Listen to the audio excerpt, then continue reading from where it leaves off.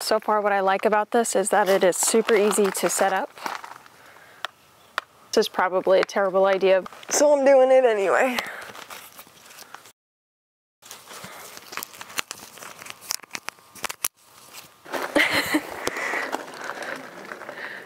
All right.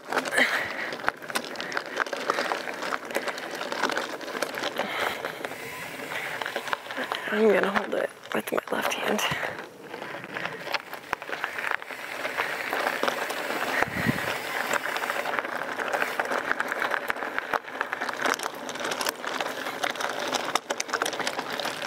Okay, so I can mount it to stay on my bike like that, or I can mount it to go behind me like that.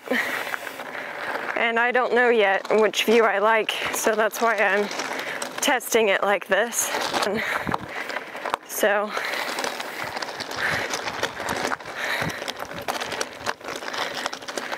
all right.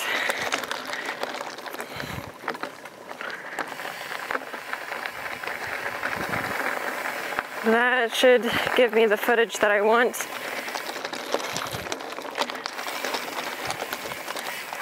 Okay.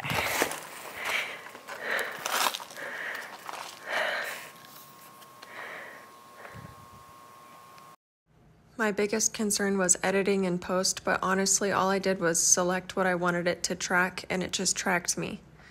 It was very easy and it took all of the work out of it for me. From here all I did was export the video. I was impressed that even when I changed views from back to front, it still continued to track exactly what I told it to track. Just using them is pretty simple. It's been pretty self-explanatory, and the instructions that come with it and the walkthrough instructions have been really easy to follow.